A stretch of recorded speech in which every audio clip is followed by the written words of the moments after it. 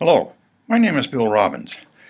In this video I'm going to talk about insulated gate bipolar junction transistors, or IGBTs for short. In particular, I'm going to talk about the following topics: the construction and IV characteristics of the IGBT, a brief description of the physical operation of these devices, their switching characteristics, and finally limitations and safe operating areas. Going on to the next slide, here we see the multi-cell structure of the IGBT, and the first impression is it looks very much like the structure for a power MOSFET, and indeed this is basically how an IGBT is constructed. The main difference being the injecting contact down here at the collector end of the device. The collector being here at this point, the emitter being here, the contact where we'd normally think of it as the source. And the injecting contact is this area right in here that I am circling, this P plus diffusion that's bucked up against the against the collector region.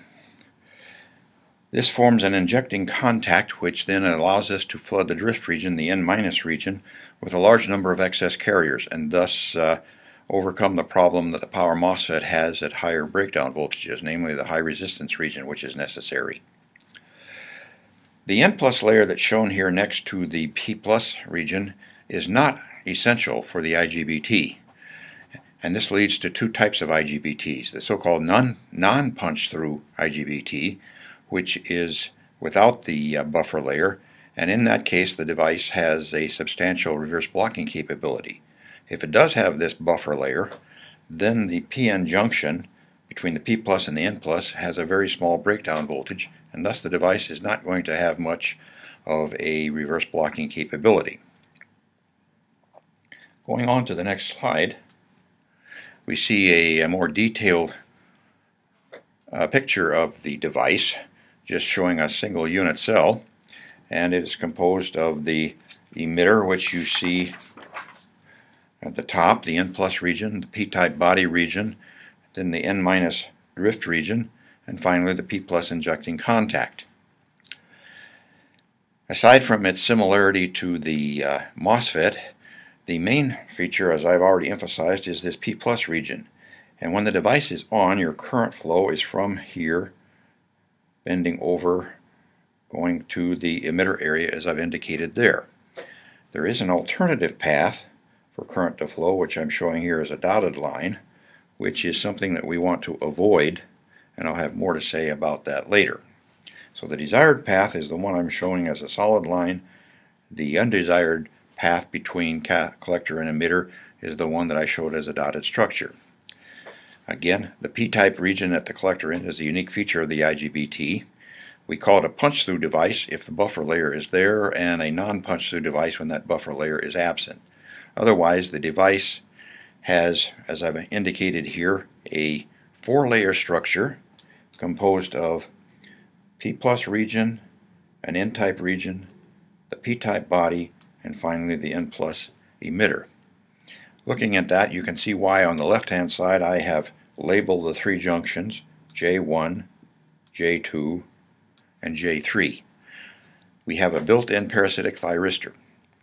So the price we pay for having the injecting contact is we have a parasitic thyristor, and we have to be aware of that and hopefully avoid ever turning on that parasitic thyristor, because if it turns on, we have no way of turning it off by means of gate control. We would have to rely on the external voltage going negative, with the collector going negative with respect to the emitter, in order to turn it off. And since IGBTs may be used in a circuit that's powered by DC, especially if we're using a punch-through device where it has no reverse blocking capability, we would have no way of turning it off.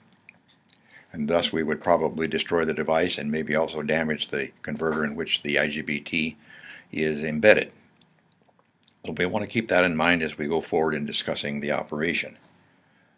Going to the next slide, here I show a more detailed picture of two types of IGBTs, types meaning how they're fabricated. The top one is a non-punch-through IGBT, and both of these are based on the trench gate technology that we talked about earlier when we were talking about MOSFETs. Here the current flow again is vertical, but as you see in the non-punch-through IGBT, we don't have the buffer layer up against this p-type injecting contact. For the punch-through structure, we do have the buffer layer, and hence this structure does not have any reverse blocking capability. And again, I want to emphasize the presence of the parasitic thyristor in both of these geometries. Going on now to the IV characteristics. I need to change the slide.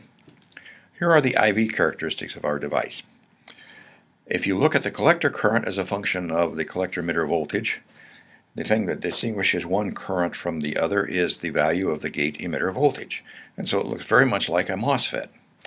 The only way you would be able to tell the difference between this output characteristic being an IGBT and a very similar one being a MOSFET is the magnitude of the currents and the labeling that we have on here. For a high voltage MOSFET, our maximum current would only be a few amps, but when we're talking about an IGBT intended for high voltage, we may be talking tens or even hundreds of amps, depending on if the basic structure is several IGBT chips in parallel.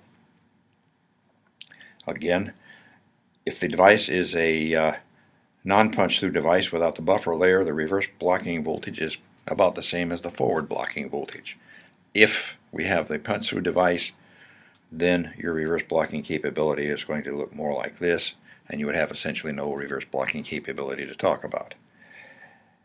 The transfer characteristic shown here in the upper right has the collector current as a function of the gate emitter voltage, and it looks very much like that for a MOSFET.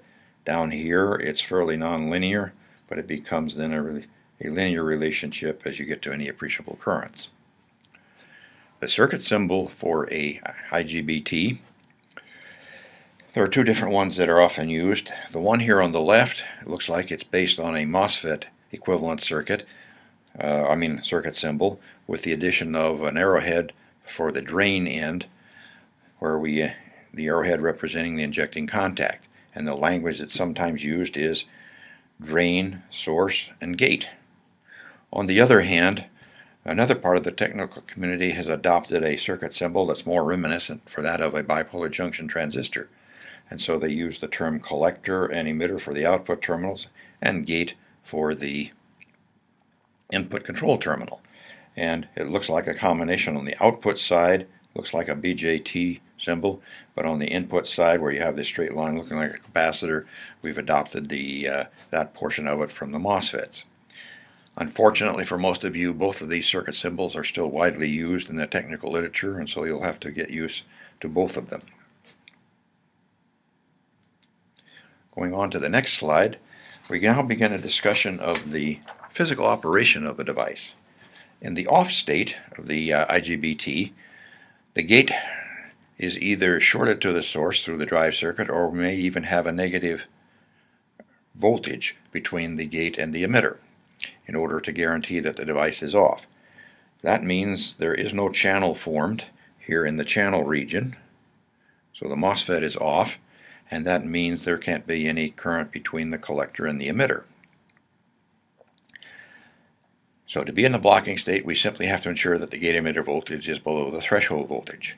In the forward blocking state, the junction J2 right here is your blocking junction, and it has to hold off the voltage that you're applying between collector and emitter. And most of the depletion, nearly all of the depletion region is going to extend into that N- drift region, the same as is the case for the MOSFET. If we have a buffer layer, then the junction J1 is going to have a fairly small blocking voltage, and so it won't have any reverse blocking capability. Also, with the with the buffer layer here, this structure right in here and the length of the drift region will probably be set by a punch-through structure.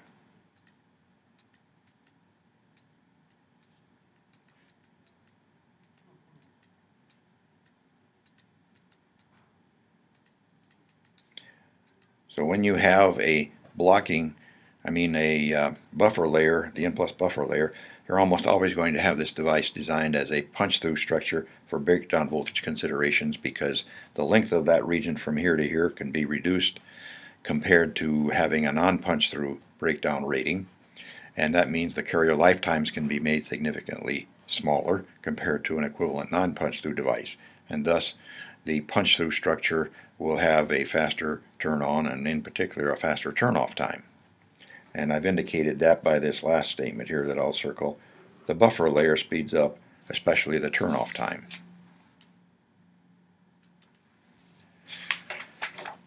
Going on, during the on state, what we do is we apply a positive gate to emitter voltage larger than the threshold voltage.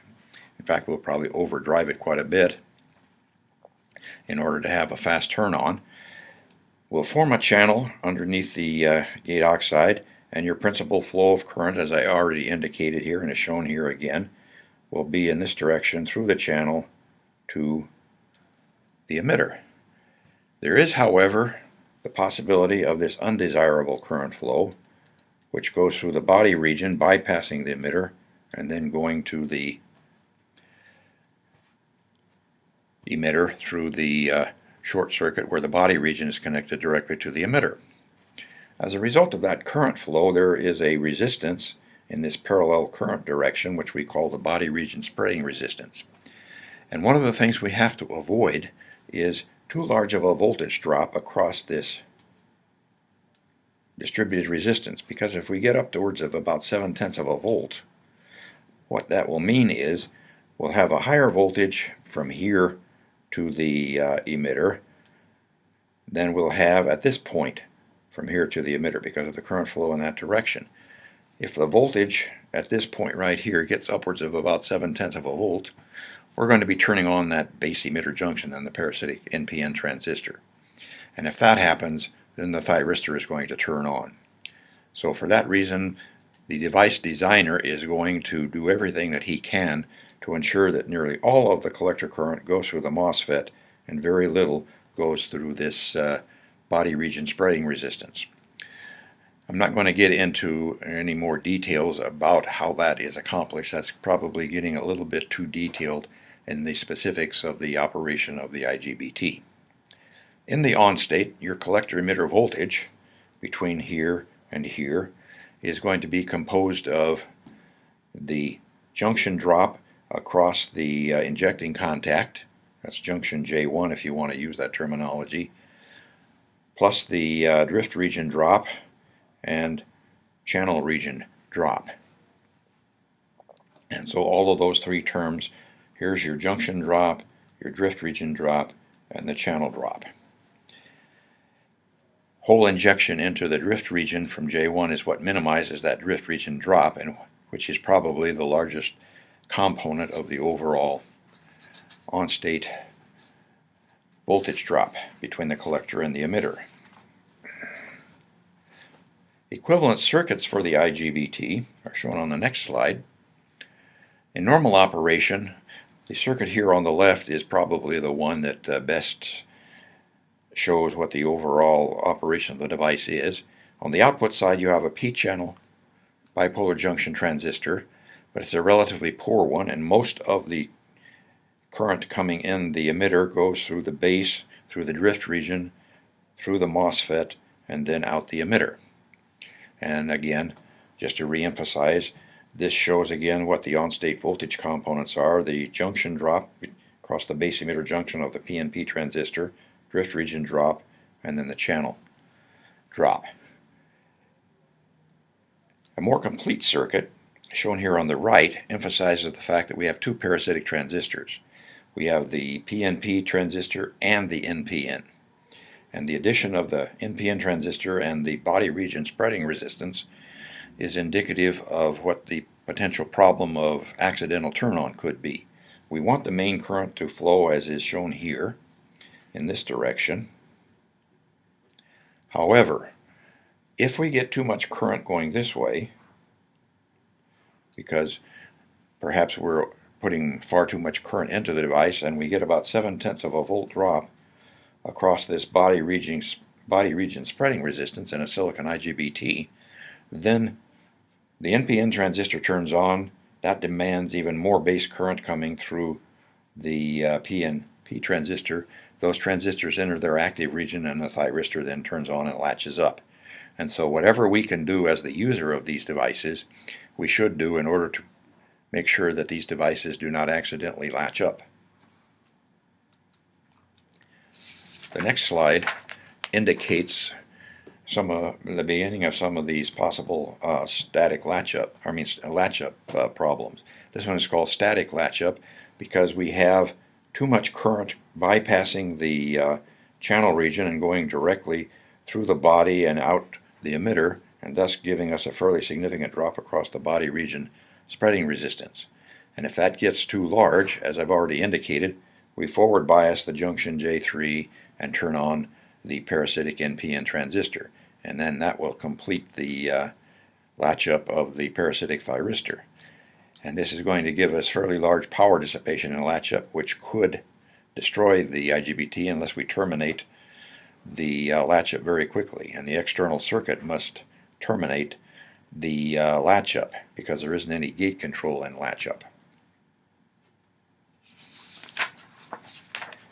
Another possibility for latch-up is a so-called dynamic latch-up mechanism.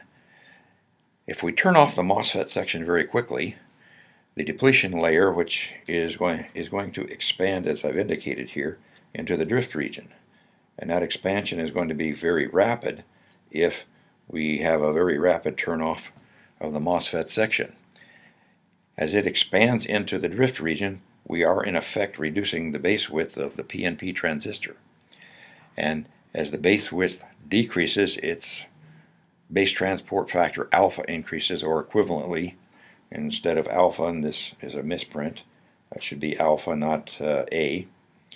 That means beta also is increasing. And that means more holes are going to survive injection from the P region and drift across the base and be collected at the collector, and thus we're going to have better transistor action. And that means that the transistor probably is going to also then turn on the NPN transistor, and that will be the end of your device because it will latch up. In general, manufacturers specify maximum allowable drain currents on the basis of dynamic latch up, and they may also have a VDT rating. That is the maximum reapplied voltage, the rate of the voltage growth between collector and emitter as you're trying to turn the device off. And so you as the user would be well advised to carefully look at what those limits are and avoid them if at all possible in the normal operation of your converter. Nowadays, modern IGBTs are much more immune to these latch-up mechanisms than in the early days. When IGBTs first came out, they were much more prone to latch up, and so one had to be more careful. But we've learned how over the past 15 to 20 years how to make very good IGBTs which are almost virtually latch up proof.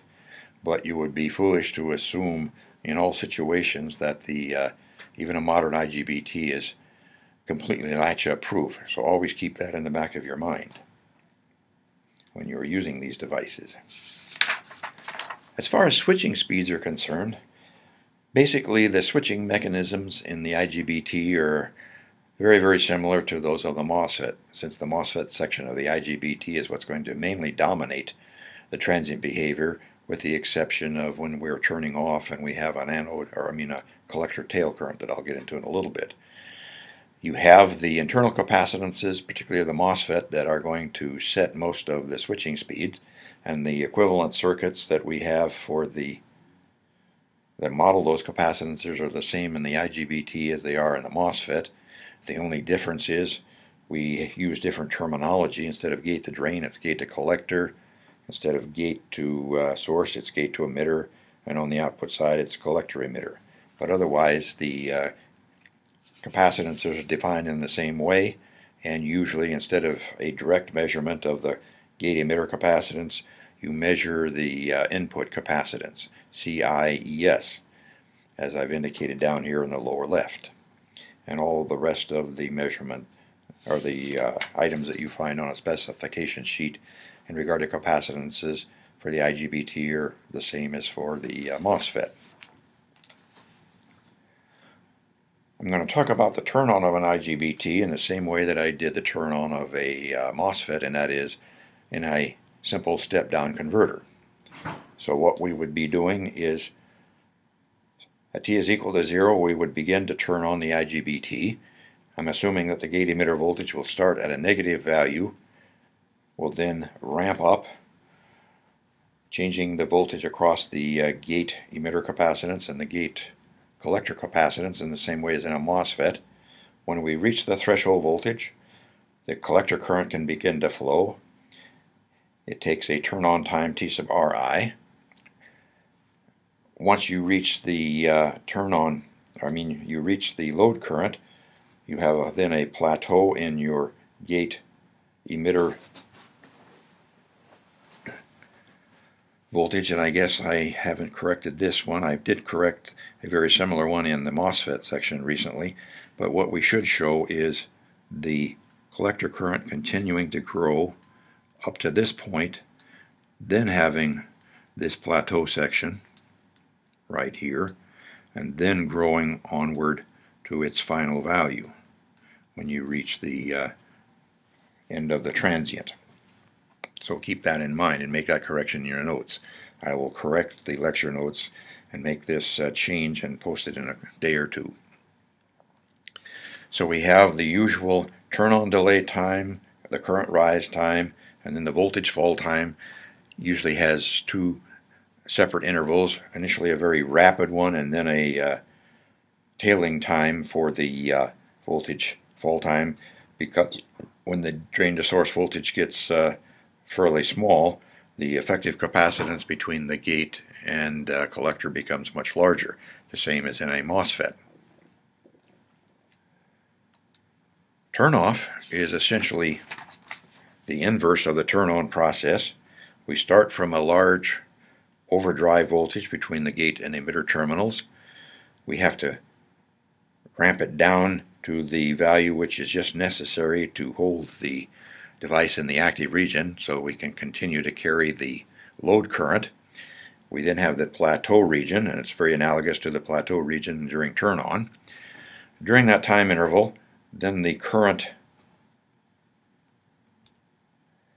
falls after that time interval from here to here. In that time interval, when we get to this point, the collector emitter voltage rises fairly rapidly.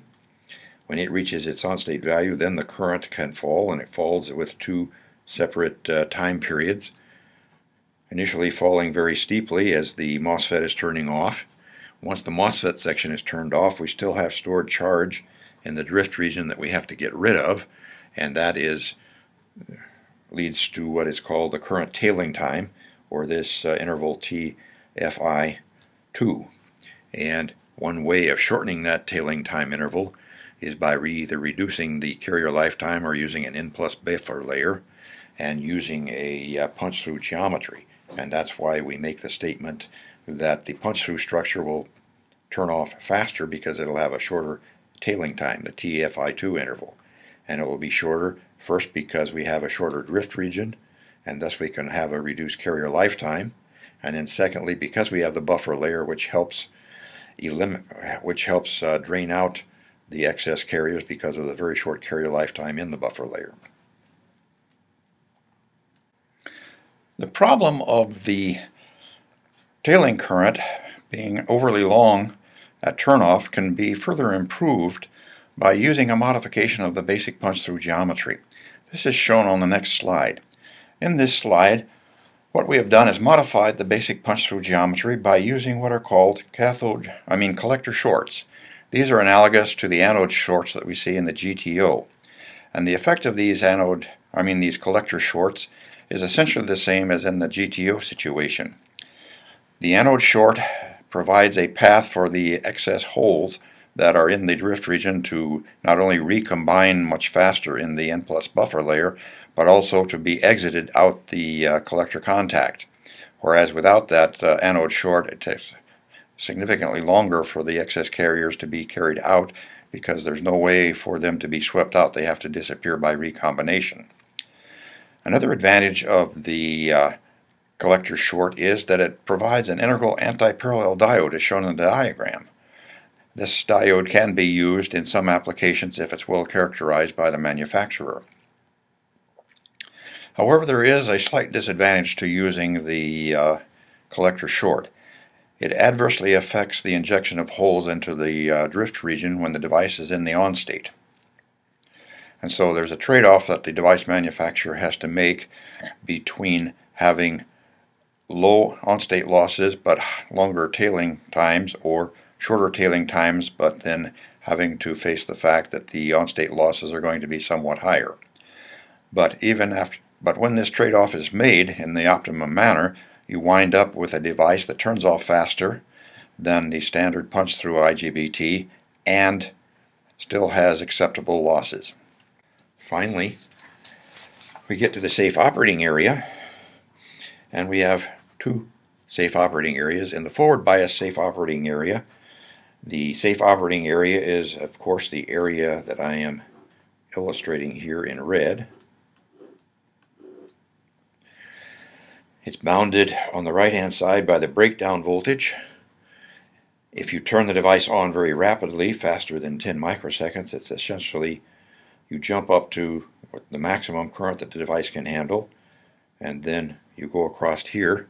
But before you hit 0 volts, you then have this segment of the safe operating area, which is just the product of the on-state current times the on-state resistance.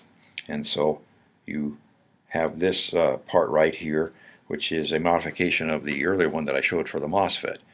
And I've since then changed the notes on the safe operating area for the MOSFET and showed a very similar diagram.